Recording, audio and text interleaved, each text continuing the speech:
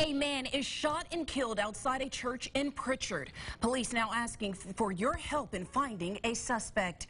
Good evening, I'm Amber Grigley. Now, Pritchard police are investigating this homicide. It happened on Telegraph Road near Benjamin Street. News 5's Nicolette Schleisman is live there now with the latest. Well, police tell us that victim was walking along Telegraph Road when shots were fired at him, and that's when he started running to the church where he was shot and killed. Now, witnesses tell News 5 they heard more than a dozen shots this morning, and now Nicolette will join us now with the latest. Nicolette, what have you learned in this devastating incident?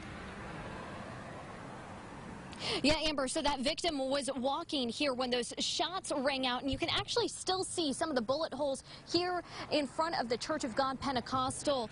That's where the victim started running to after those shots rang out, and he was shot and killed in front of this church. Now, again, that shooting happened this morning, and like you said, Amber, more than a dozen shots were heard by witnesses. Now, several bullet holes can be seen on the side and front of the church. Luckily, no one was inside at the time of the shooting. But the pastor here says that he's fed up with the violence. Young people, you need to stop it because you're killing one another by the scores. There's no more 20s left. You're all dead or in prison. They need to stop it. Now, the suspect has not been found at this time. Now, Pritchard police ask if you have any information to contact them. Reporting live in Pritchard, Nicolette Schleisman, WKRG News 5.